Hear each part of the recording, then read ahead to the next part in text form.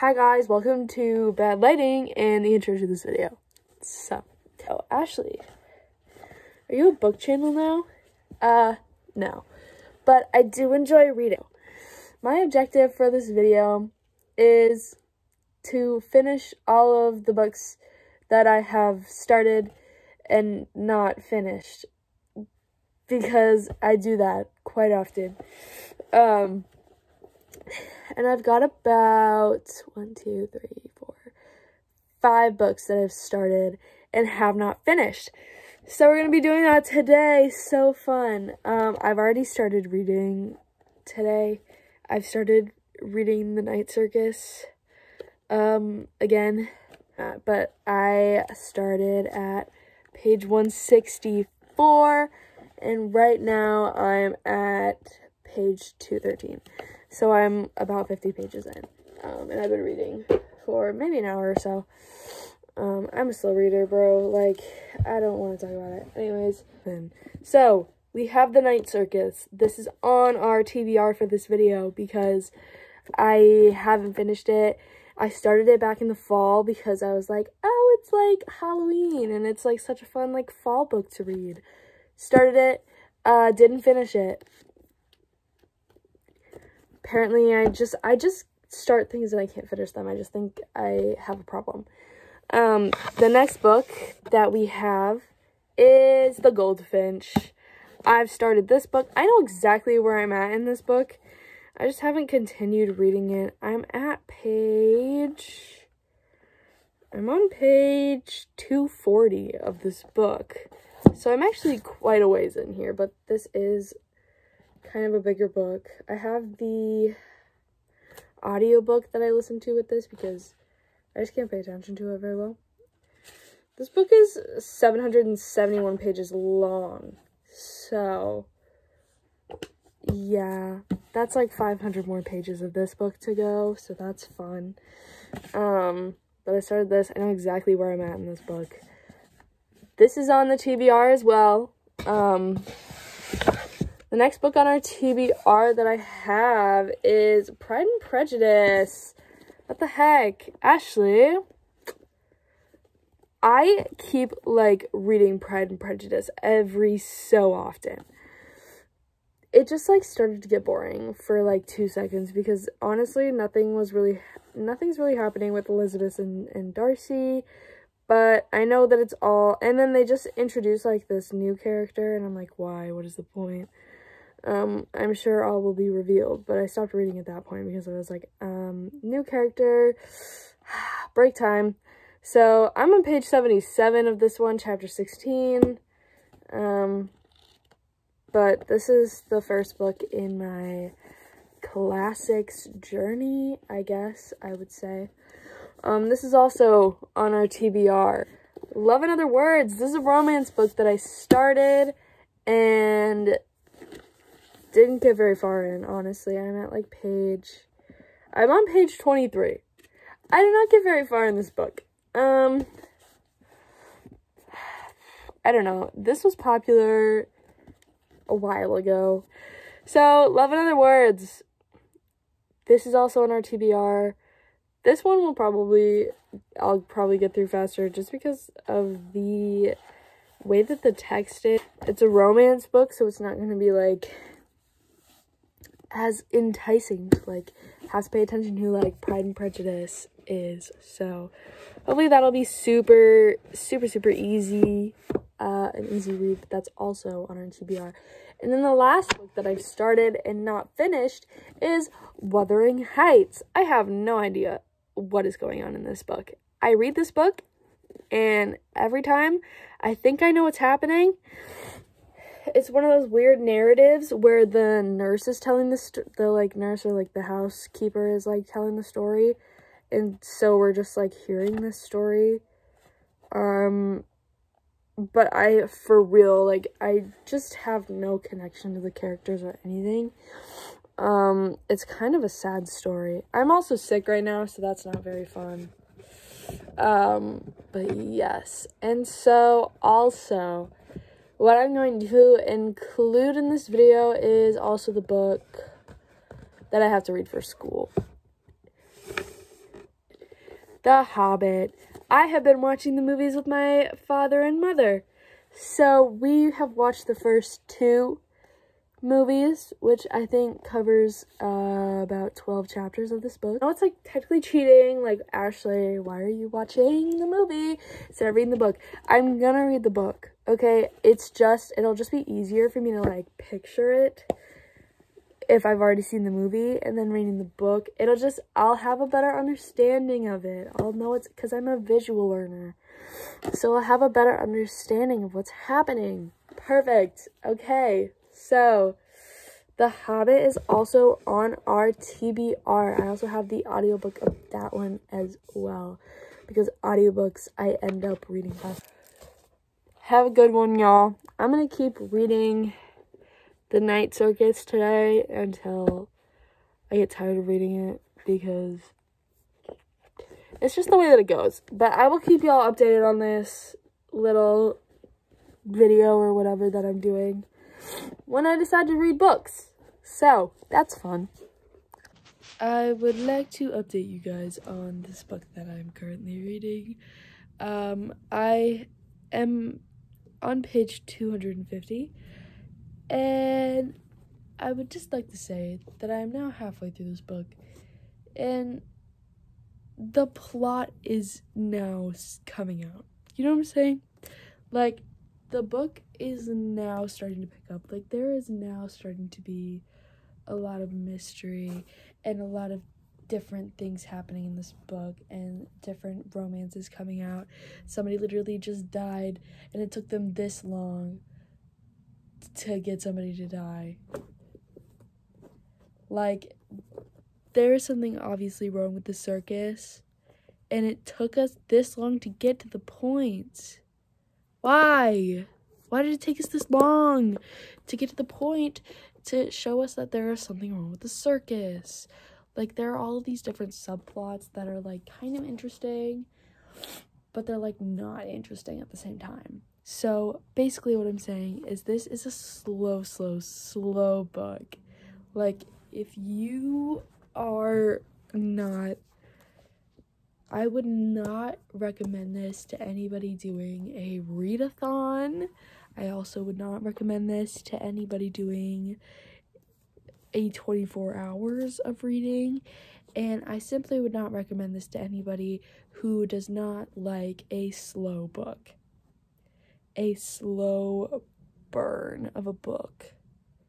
Like a really slow burn of a book. Like, I would not recommend this to you. However, if you do enjoy that, if you enjoy a slower, more relaxed book, have at it, bro. It's just gonna take you 250 pages to get to the point of what the book is actually about. So, yeah. I still don't entirely know what this book is about. It's kind of just leaving me in, like, okay, let's just keep reading, I guess, but, like, I don't know what's happening. I feel like at the end of this book, I'm just gonna be left with, like, this was quite a story, and I don't quite know why I read it. And I'll have to ponder it. Anyways, that's my update. So it is 1:11 in the morning on Friday morning, Thursday night, Friday morning. I just finished The Night Circus. I read about 200 pages of this, and I don't know. It's a gorgeous book. It honestly is a very gorgeous book, and I'm not mad about it at all. Like, this was a great book. This book had it all. It had the romance. It had a game. It had some crazy stuff. I didn't exactly know what was going on. I was just kind of mystified by the circus itself in the beginning, which is maybe the point. But I didn't really understand what was happening until about the middle of the book, when I realized what was going on and I realized what was going to happen. I didn't really know how it was going to end. This wasn't a book that I could predict. It was a very good book. It was a very good book. I really like this book. Yeah, I'll probably end up giving it 5 stars on Goodreads because I have no standards for a 5-star read, but I feel like this deserves it. This was a great book. Anyways, we need to think about what the next book is going to be, and I'm thinking the next one, just because we're getting back into reading, I'm thinking that the next one is going to be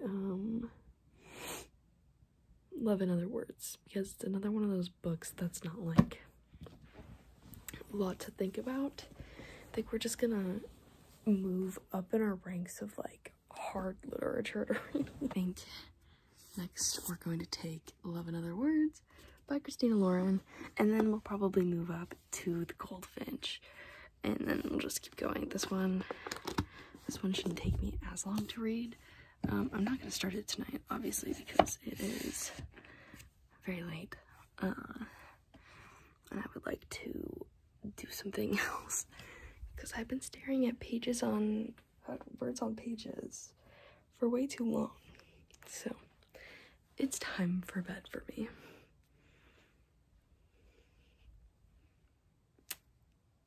I'll see y'all later. So I want to update you guys on my reading progress. So last night when I said that I was going to stop reading, I did not do that. I actually picked up Love in Other Words, and I got 160 pages into this book. I did not go to bed until like 4 in the morning. No big deal at all. So I finished Love in Other Words. It's almost 4 o'clock. I've been reading for like 3 hours, and I finished Love in Other Words. Very cute story. I gave it a 3.5 stars because it was like a great story, but I feel like it was also drab. But it was a good book. Like, I'm not saying that it was like a bad story. Like, I'm glad that I read it, but I'm also just like, all of the characters were just kind of like, all the other characters other than Macy and Elliot were just like drab people. Maybe the dad was kind of fun, but no, but like literally all of their relationships felt like they had 0 impact on them and their decisions. Like, it was all really just like, okay, I don't know, but it's a good book. It was really okay. I like the story. It's cute. But it's not like outstanding. So 3.5 stars. Oh my god, it's like literally disgusting. Oh, of course that didn't work. Car's not on. Oh my gosh, book update. So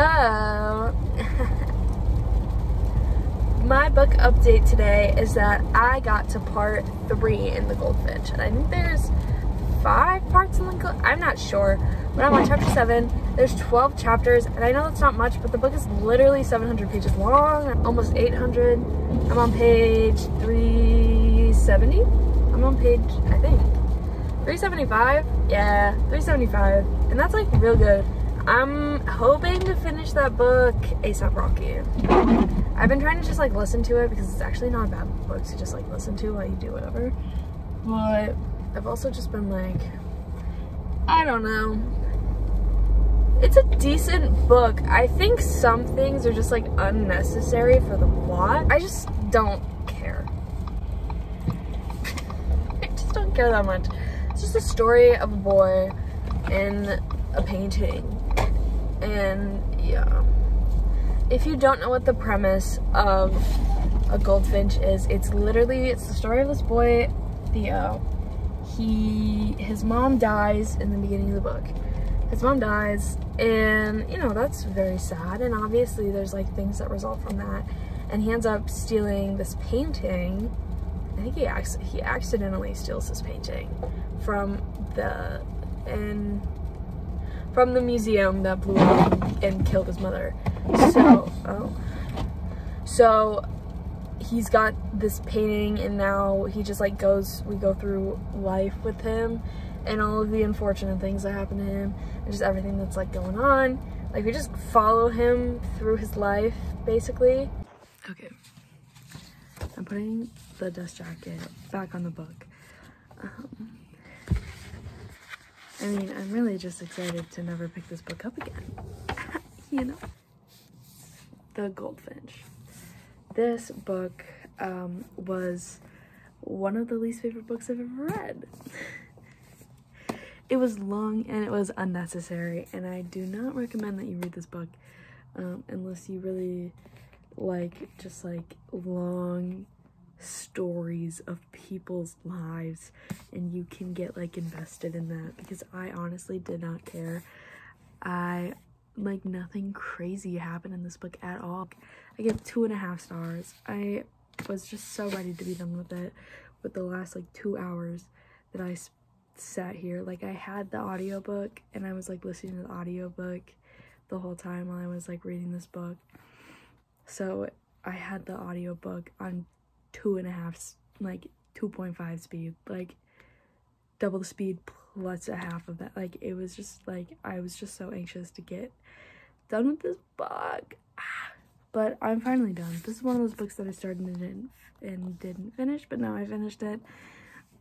And I was so close to just like DNFing it when it was like I had like maybe 200 pages left, and I was like, I want to DNF this book. But I was like, okay, well, I'm this far in, because this book is 700 pages long. I was like, okay, well, I'm this far into the book, I might as well keep reading. Anyways, the next book that we will be reading is Pride and Prejudice, because that is the next book that I've started and have not finished. And that's actually shorter and a little bit, actually, I'm more interested in that book than I am in this one. Pride and Prejudice is our next read. I'm also going to be getting through this with an audiobook from Audible. Alright, hey guys, so I just finished Pride and Prejudice. Whatever, let me give you my thoughts on Pride and Prejudice. So, first of all, I give it a 4 out of 5 stars. Did I hate it? No. Did I like it? Yeah. Did I love it? Absolutely not. This book, there was a lot going on. I'm not gonna lie. And there was a lot of information that I wasn't interested in. I went into this book and all I had interest in was Elizabeth and Mr. Darcy. And that was not even half of the book. You know what I'm saying? Like, it was all about Elizabeth and her family and her relationships. Like, that's just kind of more what it was. Like, it focused a lot more on her relationship with her sisters and her sisters' relationships with other people. Like, that is just kind of what it was focused on.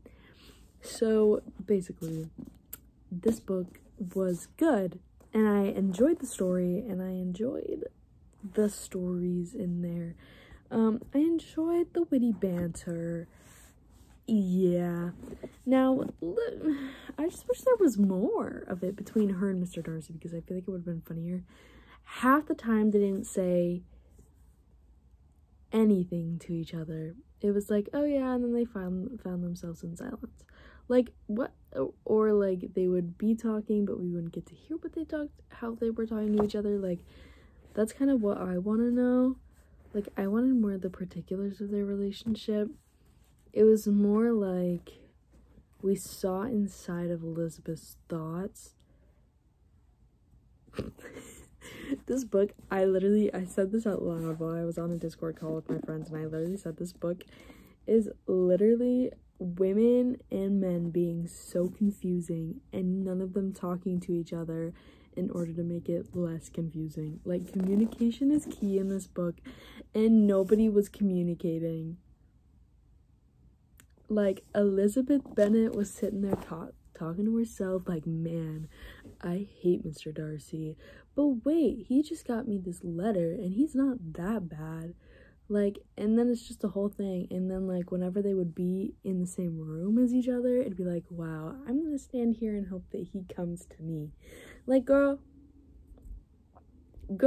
boys are stupid. Like, you gotta make yourself known, especially if you know that, like, this guy has already professed his love for you. You should have no problem going up to this man and being like, hey, how are ya? Like, just chill out. And then she was all disappointed that he never came to talk to her. Like, what? And then he was like, he made, like, very fair points. Like, where is this in this book? She said something, and then he was like, well, no, because you didn't do that. Like, you didn't give me any inclination that I should. And I was like, you guys are literally so bad. Like, if they had just communicated, like, they would have been married in half the time that they were in this book. Like, if they had communicated, it would have been great, you know? She got all of her information from others and didn't get anything from this man, which, listen, I am at fault in that as well. I have been in that situation before, once upon a time. Sophomore year, and I didn't see much of him after that, but it was because, you know, COVID happened. This was before COVID, okay? So, sophomore year, I had kind of been in, like, I was talking to this kid, and he was super sweet to me. Like, he was honestly the nicest person ever, and I feel really bad, but I heard things from other people, and I judged him based on what I had heard from other people, and now I feel bad because I told him that I didn't want to, you know, talk to him anymore, like, whatever. He was like, what the heck? That makes no sense. Anyways, I was like, this is genuinely, I'm mean for that. Like, I feel so bad. I do feel bad. I feel really, really bad. And it's all because I listened to what other people's experiences with him had been, and not my own experience, which had been entirely delightful. But we're gonna pick up Wuthering Heights next. And that'll be good. That'll be so good. I have to work tomorrow though, so that's gross. So I'm gonna do my final updates, and then I can finally be done with this video of books that I've started and then haven't finished. I now finished every single one that I had started and not finished. And so we just finished Wuthering Heights. Honestly, it's just weird. I'm sorry, but cousins marrying each other is just strange to me. Like, things just could have been done differently and in a shorter way. I honestly have no idea what's, like... I read it, though. So that's what we're landing on. I gave it a 3 stars because it had good lines and it was intelligent writing. And I mean, like, the story was kind of good. But it's considered a classic romance, and maybe I'm missing something. Like, I understand courtship and stuff like that. Like, I understand all of that from, like, that kind of time. But, like, I feel like they talk about the fact that they have romantic passions and stuff like that, but we don't see how that comes to be. I can't say this for, like, every single one. I could say this for, honestly, Pride and Prejudice had it a little bit more than this book did. Honestly, she just started getting, like, really over dramatic about stuff and, like, claiming that she loved him, but we don't see anything. Maybe it's because it was in... I think I wish that this stuff was in their point of view, because then we can hear, like, their feelings. Nevertheless, I enjoyed Pride and Prejudice more than I enjoyed Wuthering Heights. I felt like Pride and Prejudice captured more of the romance side of things. It really didn't.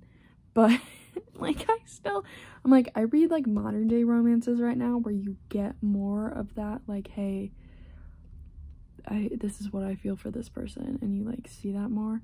Whereas this is like, oh, okay, now I realize that I think I love him, like, No, I do love him, and it's like, okay, but like, how did you realize that? I don't know. I don't know, man. We're moving on though.